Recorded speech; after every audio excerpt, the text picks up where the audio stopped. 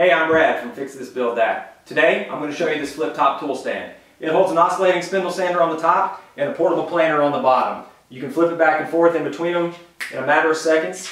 There are plans for the whole project on my website. The link is down in the description. Let me give you some details about the build. The entire thing is made out of a 4x8 sheet of 3/4 inch plywood. The top is 27 inches wide and 21.5 inches deep. There's 2 pieces of plywood, and sandwiched in between is a grid of 1x2 poplar. That grid is going to hold the pipe as well as hold some extra support for the lag screws for the tool, so it's really secure. The sides are 30 inches tall. That gives an opening of 20.5 inches. My planer is 20 inches tall, so that's perfect. If your planer is taller than 20 inches, then you might need to raise the sides to 31 or 32 inches. The drawer down below is 24.5 inches wide by 20 inches deep, and it's a great place to store some of the accessories. I have some extra planer blades in here. I have some of the accessories that go with the spindle sander for when I use the spindles. I even have a little holder that I made out of some scrap to hold the collars for the spindle sander. The whole cart rides on 3-inch locking casters. I'm going to lock them into place, and I'm going to show you a little bit more detail about the locking hardware and the pipe that this thing rides on. The locking hardware is made up of an eye bolt assembly with a star knob and fender washer. A 3/8 inch bolt goes through and holds the eye bolt in place.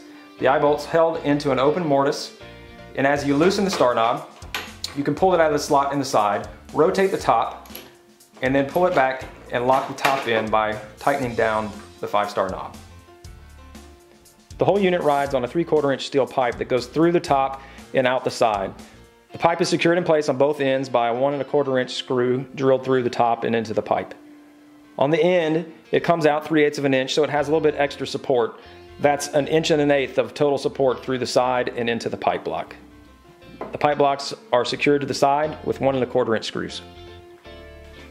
Alright, to flip it over, all you do is unlock the hardware, flip it over in your hands, and lock it back into place.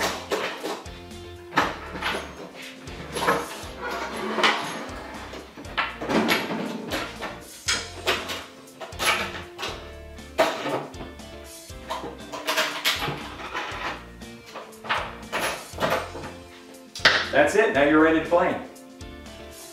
Well, that's the flip top tool stand. If you want to build one of your own, you can go to fixthisbuildthat.com. The link is below in the description. There's a full blog post showing you detailed pictures and instructions and a downloadable PDF that's going to give you all the materials and supplies that you need to do it. I plan to do a lot more videos in 2016 showing you my builds from the blog, but I also eventually want to get into doing some builds that are full builds here on YouTube. So I hope you subscribe below, and you can also follow me on Instagram and Facebook. I love interacting with you guys. So until next time, get out there and build something awesome.